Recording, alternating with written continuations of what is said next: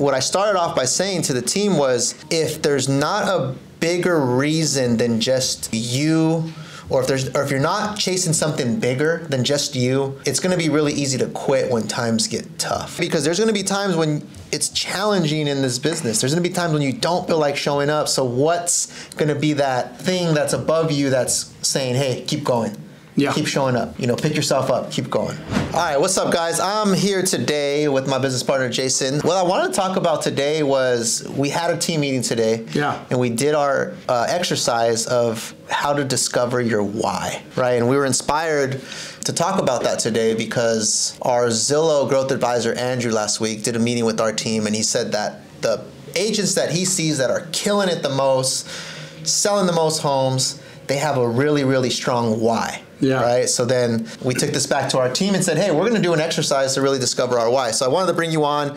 Yeah. And I think for the people watching, this may be valuable, but I want to talk about why it's important to know what your why is. Yeah. And then maybe for people that struggle knowing what their why is, maybe what are some of the questions that we can ask ourselves, give some perspective on how to discover your why. So. Yeah, no, I think, Enrique, we've been training and been getting coaching, and it's a common theme, right? Yeah. It's very common for them to always start off, what I mean them, the coaches and mentors, to always start with that question, what is your why? Yeah. And I think it's used quite often, and for me, it was a difficult question to really unpack. Yeah. Right? And I think today you did a great job with the list of questions that you laid out, because it made it simple to kind of dive deep into figuring out what your why is. Yeah. Right? And I think you and I had a private conversation.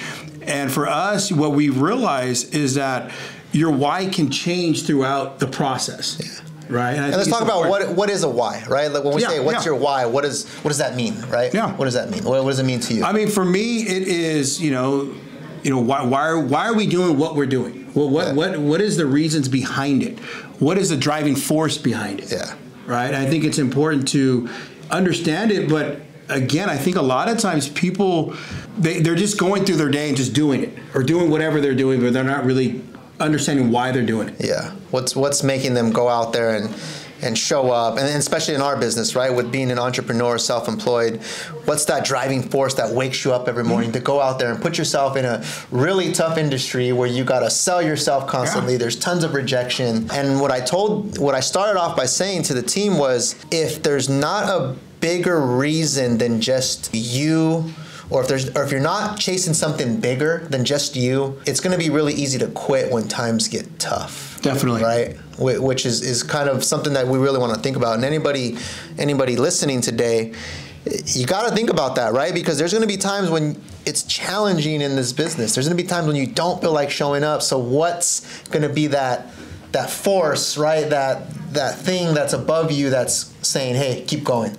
Yeah. Keep showing up, pick yourself up, keep going. Right? Yeah. No, and I think it's, it was great because after we asked that question, we went around the room and people had, very similar but different whys. Yeah. And one of our agents, was saying, hey, listen, and we kind of reframed it for her, but her why was herself. Yeah. Right. And even when I was younger growing up, my why was different from what it is now. Yeah. Right. When I was growing up, my why was to be successful, whatever that may look like. But then later it changed for me was, I want to be a role model for my kids, or my why is going to be, I want to be able to leave something for my family, leave something for my kids. Yeah. And then it changed once we became actual team leaders and team owners and managers. Our why changed, or mine changed again from now I want to be able to help other people within the industry, within the business, within our team. Yeah. Right. And I think it's important to understand that it's okay if your why changes, because I think that's part of the process, right? Yeah. It's not a destination, they say. It's going to be the journey, and that journey is going to take you to different places where your why may need to be adjusted, or you adjust your why. Yeah, and I shared that too with the team today, that my why has changed over time. When I first got in the industry, I was in my early 20s, and it was really about being a role model and being someone that my younger brothers could depend on. Right, because I had to step in and help my younger brothers and be there for them.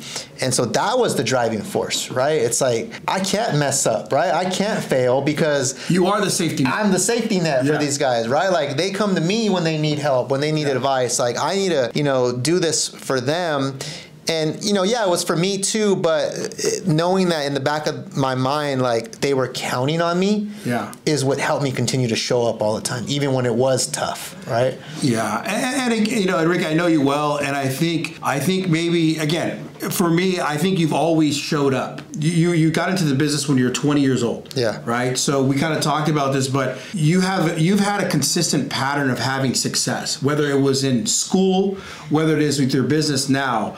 And I think at some point, you know, I think maybe when you're in your early 20s, just talking with you, your why was your brothers. Yeah. But I would want to understand is, what was your why before that? What was the driving force in the young Enrique? Yeah. Right? That's what was interesting. that? I've thought about that at times, and I think, you know, I grew up, you know, in not the best childhood, with adversity. My parents split up early. You know, my mom had a lot of struggles. My dad, you know, it was back and forth, and then I moved with my dad. And I think part of it was I saw the struggles that my parents went through, and that was a motivating factor to not make a lot of the same mistakes that they made. Repeat that. Right, repeat that, you know? And so I had kind of the yin and the yang, where I had, you know, I saw some bad stuff happen, and then I also saw some good examples, you know, like through my dad and the work ethic and stuff like that, of course, which, you know, helped provide some stability. And somehow or another, like, I just continued to push forward and excel in school, and, you know, eventually, you know, figured out what I wanted to do for a career. Yeah, no, it's awesome, because I think, you know, a lot of times, you know, life's going to happen, right? Yeah. Things are going to happen, and we get to choose how we're going to look at these things. Yeah. And you and I, we've been working together for the last 18 years, and I think we have that same mindset of like, we're going to hit adversity. Yeah, things are not going to go that, you know, the right way all the time. But how are we going to learn from it, or are we going to be like a victim of it? Yeah. And I think that is a true pattern of who we are.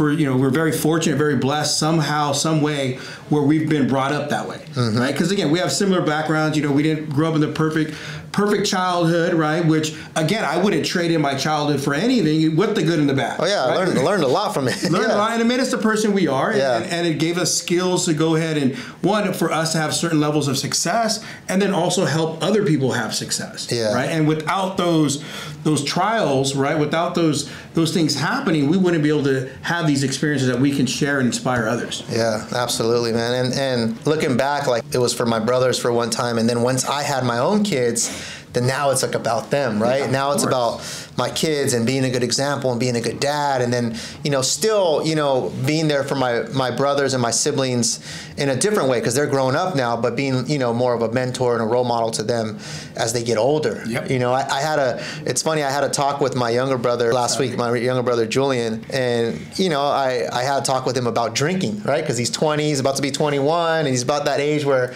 you know, you start experimenting and partying and stuff, and we had a long talk, and I was just sharing some of my mistakes, you know, like, hey, you know, don't do the stupid stuff that I did, or don't make these mistakes. But I realize now, even by just sharing this, like, that is part of my why, right? It is. That is what makes me stick to, you know, an overall good path, you know what I mean? You know, no one's perfect, but, you know, and then with the team too, like, we have so many intimate conversations with our team members and colleagues and other people in the industry, where we now get to give back to those people. We do, right? We do, and I think of it from also a point of view that we also get to learn from them as well, right?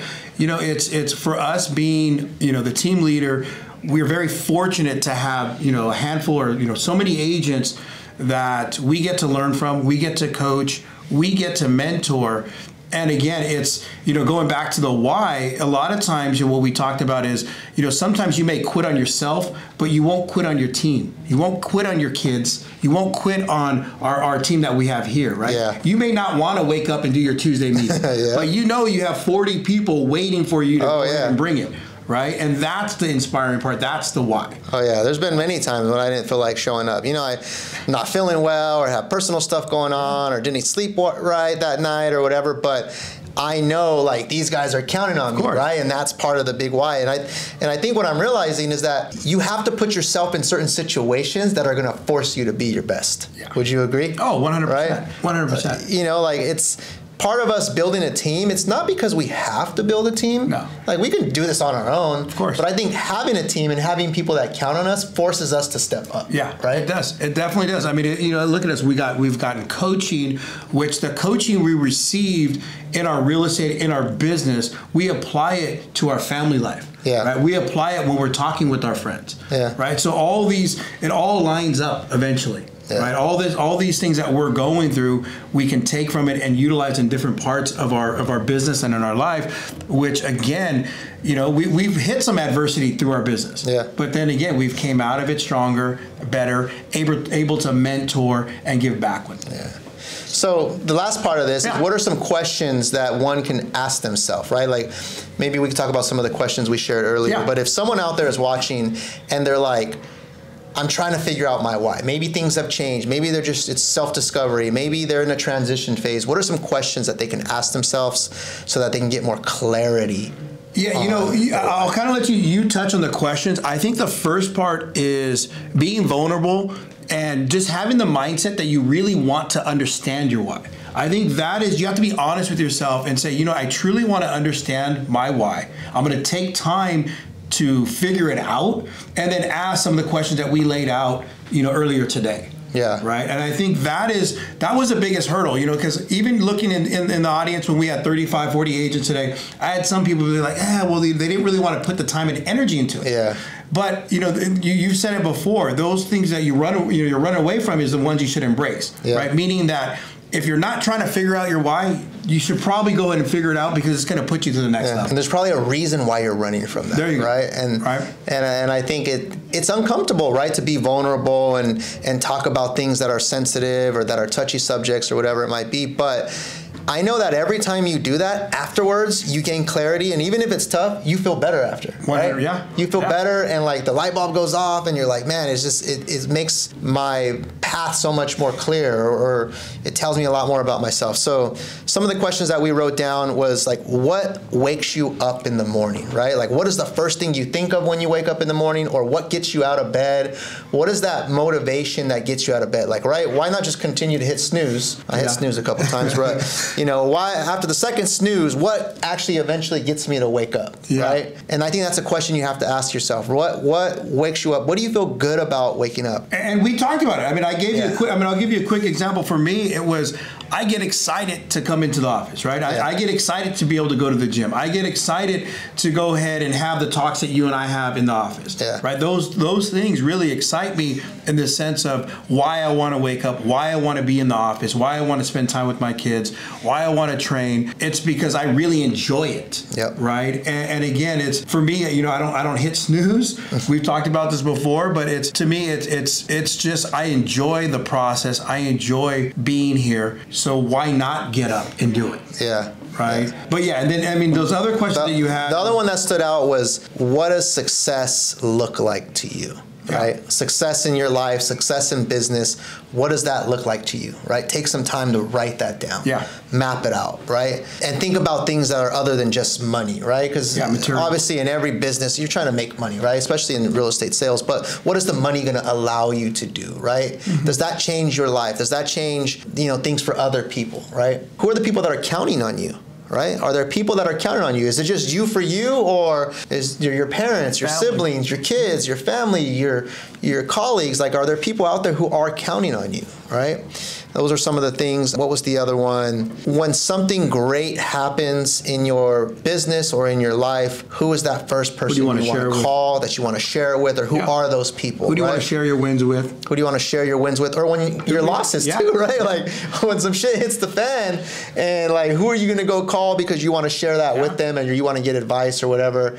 Those are oftentimes, like, asking yourself those questions and really going deep with them and taking them serious, I think, can lead you. It opens up the door, right? It opens up a lot. And again, it was proved today what we did, right? And we had, some great shares. And some of those shares, I mean, they literally gave me goosebumps, right? And people were vulnerable, and it was awesome that you took the time to bring that out, because again, we're always going to sell real estate, we're always going to do mortgages, we're going to do that. But I think again, your why goes back to we want to inspire people. You want to go ahead and unlock some of these potentials from some of our agents agents and people on our team and people around you. Yeah. What I think is it's huge. Yeah. Right? That's why we're doing this right now. That's why we're doing this right now, because it went so good today with the team. I'm like, man, I gotta share this with all the other people that follow and watch our content. So I think that's it, man. This is a great talk. Thanks for taking the time out today. For sure. Take some time out there if you're watching this. Go deep with it. Study your why, and also reevaluate this from time to time. Yes. Because it will change throughout the journey. Yeah, no, I agree. I agree 100%. I think that is something that I recognized today when we really just kind of thought about it, that it's okay if your why changes. Yeah. It's gonna change. If you're progressing, things in life change, there's times and periods that are gonna change, and don't be afraid of it. Yeah, right? Embrace it. Embrace it. All right, there we go, guys. Hope this message was great. Talk to you later.